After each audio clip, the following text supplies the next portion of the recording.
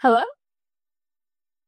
Hey, Lauren. I'm Alex, an AI recruiter at John Muir Health, calling to ask a few questions about your Oncology and Infusion RN application. How are you doing today? I'm great. How are you? I'm doing well. Thanks for asking. Awesome. We'll go over a mix of intro and role-specific questions. How does that sound? Sounds great. Awesome. Let's get started. Do you have a BLS certification from the American Heart Association, or can you obtain it before starting? I do have one. I just got it renewed a couple months ago, so I should be good for a while. Great. Sounds like you're all set on that front. Next, do you meet the requirement of having a California RN license? I do. I already have my California license. Awesome. That's good to hear.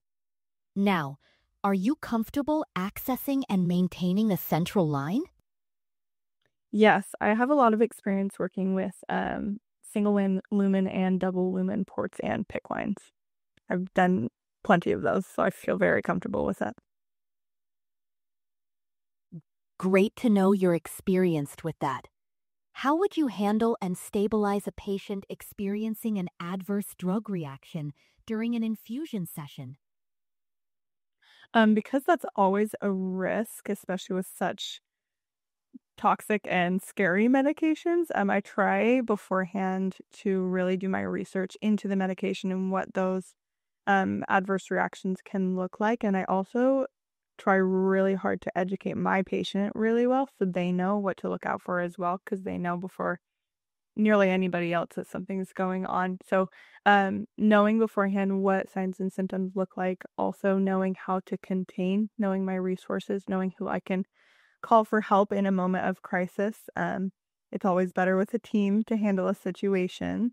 And also, I think knowing what medications and what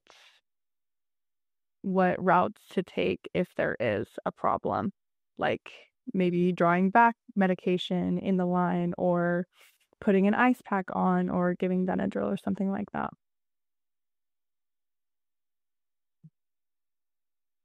That's a really thorough and thoughtful approach. Thanks for sharing that.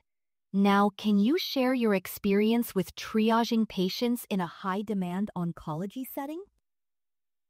Yes. So in my current clinic that I work in, we see anywhere between like 70 to 90 patients a day, I say. And we have 3 chairs at a time, and we take a patient every 30 minutes as long as the chair is open.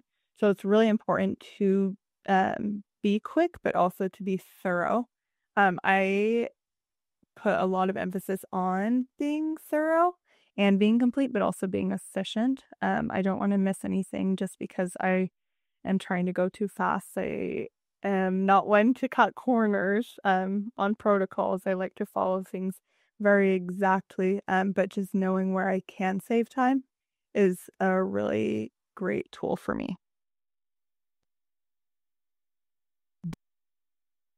That's a balanced approach, being thorough yet efficient.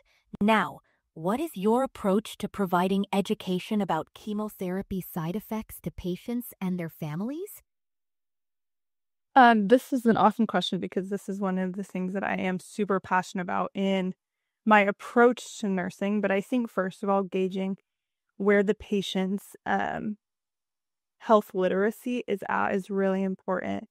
Um, Learning or watching how they learn just with basic things such as explaining a blood pressure like high or low, or explaining why they need to take pre-medications. I try to do those things and assess beforehand before I get into like the intense chemotherapy education. So I like to assess where they're at, and then I like to really take my time and personalize the teaching to each patient. Again, with this, I think that more education is better. I'm really, I support like an open-minded approach and let them know that I am super happy to answer any questions that they have.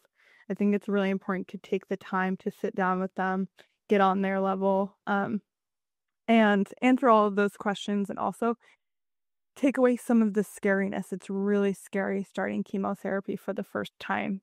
So I just do my best to take away any of the scariness that I can to alleviate that, and also to have them know their resources. So then if anything was to happen, they would know where to turn if they don't know the answer.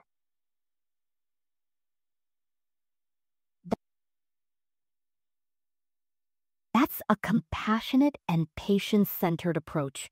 Thanks for sharing that. Lastly, are you comfortable with the salary range of $76.74 to $103.61 per hour? Yes. Does this facility support union nurses? I don't have specific information about union support for this role. Is there anything else you'd like to ask about that I might be able to help with? I am wondering what the culture of the unit is like. Do you have any information on that? I don't have specific details about the unit's culture, but the role emphasizes critical care thinking, collaboration, and the use of oncology nursing procedures and guidelines. Is there anything else you'd like to ask about? I think that is all my questions. All right. Well, those are all of the questions I had for today, Lauren. I'll write up my feedback and share it with the hiring manager. If you have any questions, feel free to reach out to us over email. Thanks and have a great rest of your day.